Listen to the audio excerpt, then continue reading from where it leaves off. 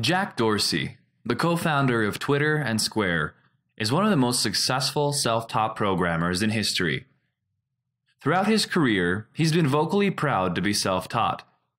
In an interview with Business Insider, he stated his opinion that most of the best programmers are self-taught.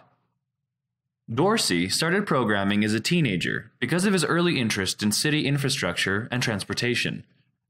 In January 2011, he said, "I've always been fascinated by cities and how they work, and I taught myself to program so I can understand how the city works."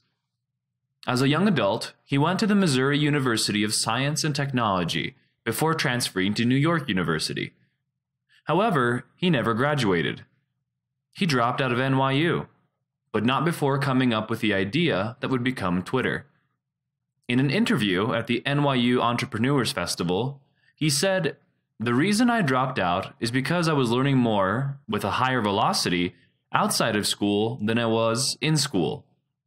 In 2006, he pitched his idea for Twitter to Silicon Valley company Odeo.